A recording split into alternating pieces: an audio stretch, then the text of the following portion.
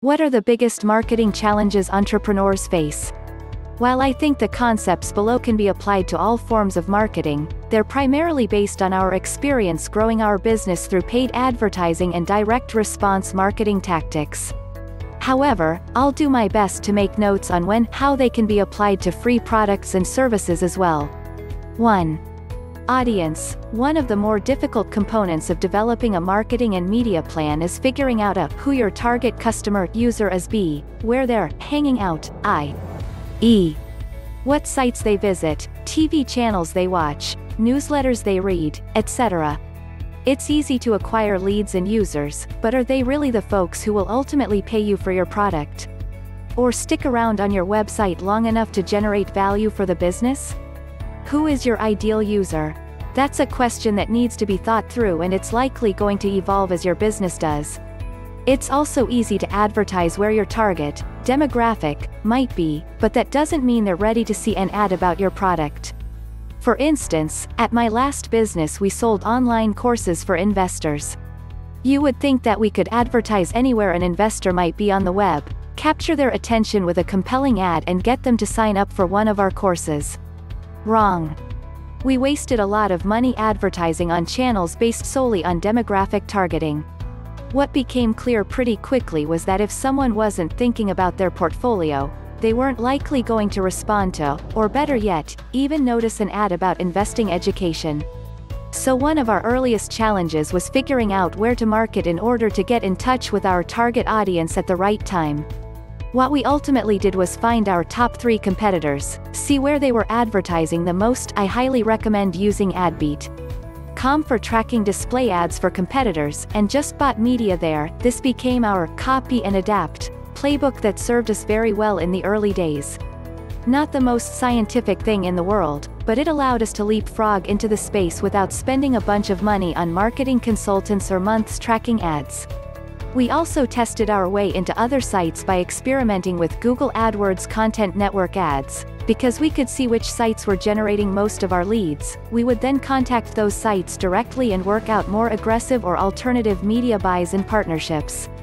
This is obviously easier to do if you're using paid advertising, which usually means you have a product or service on the back end that you're charging for, but with respect to free services and unpaid advertising, I'd still think about it the same way. Who is my target customer?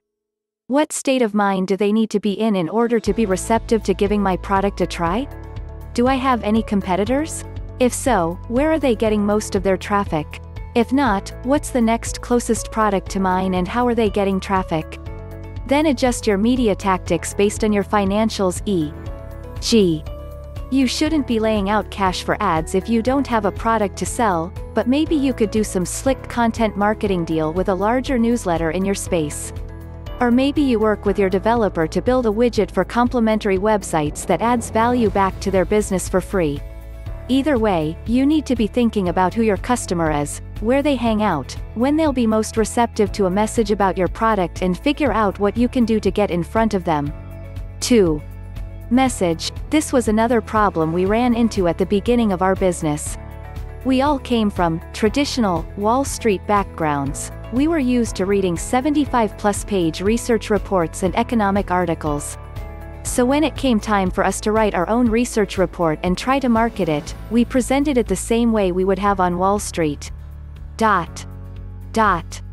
All sorts of big words and phrases that made us feel super smart, lots of tables and financial equations. We were so proud of it and just waited for the downloads and money to come rolling in. And waited.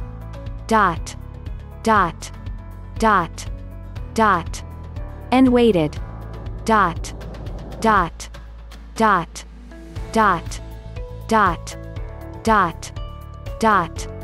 And waited.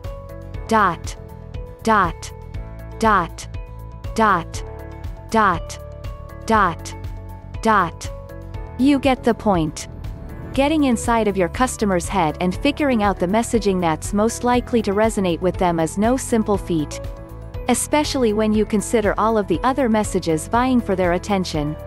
Not only did we have to be good at researching and analyzing investment ideas, we had to become masters at copywriting, designing for and speaking to our target audience.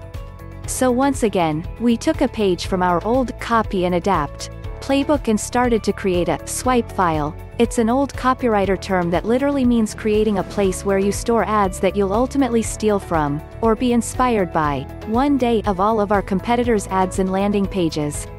We began to tease out patterns in how they were written, the wording they used, even the colors and design elements that went into each ad and page.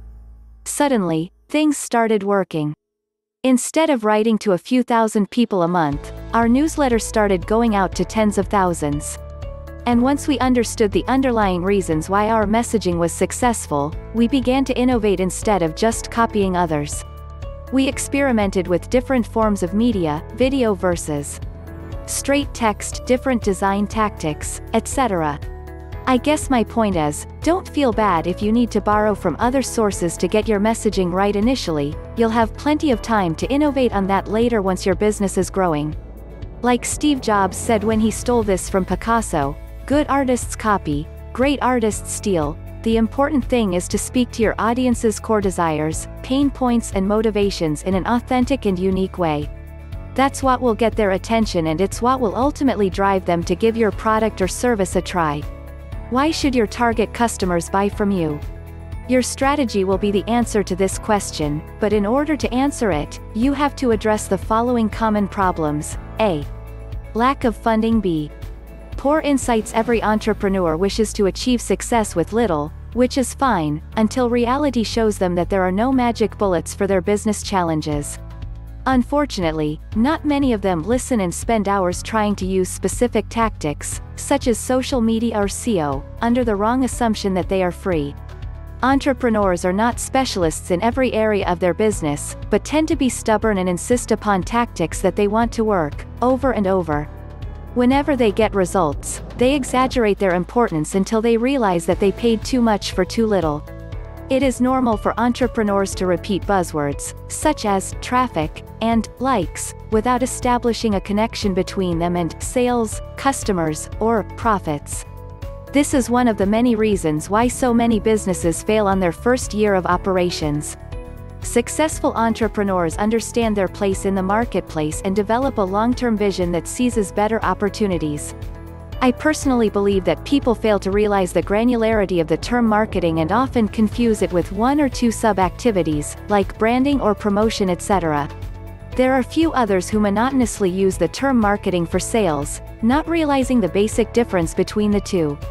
And this I'm telling after working with plethora of clients across the globe. The latest fad to be added in the list is social media marketing, or inbound marketing, or integrated digital marketing. However, these are just tip of the iceberg. Real problem arise when people don't understand the basic objective behind any given process approach and join the bandwagon in a hope that it will do wonders for them.